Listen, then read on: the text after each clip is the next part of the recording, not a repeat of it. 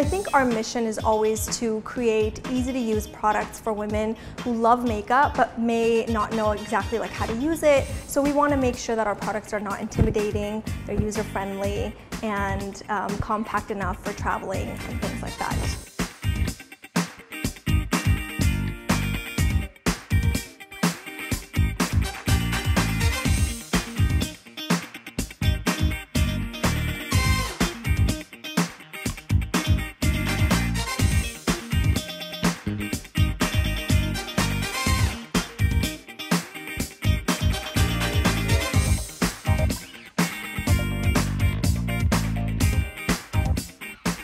Every color is pressed differently, so there's different press levels. And the way I test that is I want to make sure there's not too much fallout, but then there's also a lot of pigment.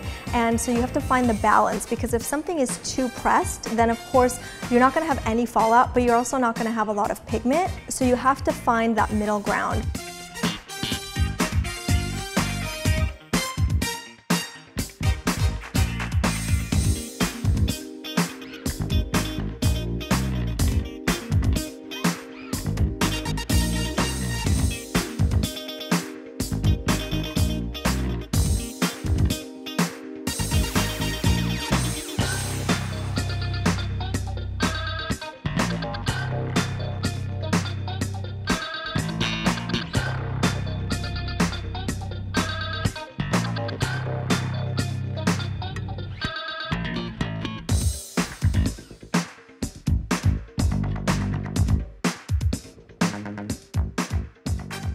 What I love the most about this community is that I can just be in the lab and ask them a specific question and get their input and make something that they want. So for example, I was in the lab creating lip products and I wasn't sure between, a vanilla scent and a peach scent, and I was like, you know what, let's just ask them and see what they want. And most people wanted vanilla, and I was like, wow, well that was easy.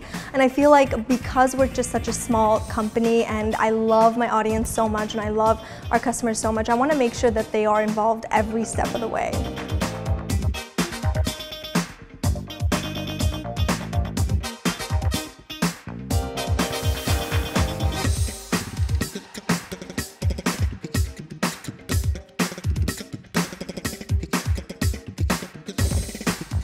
I think that people really love watching their favorite beauty bloggers start a brand or even collaborate with a brand, because they have a special bond and a special connection with them. Especially with makeup, it's such a personal thing, you wear it every day. So to have a little piece of your favorite, influencer on your vanity is kind of cool.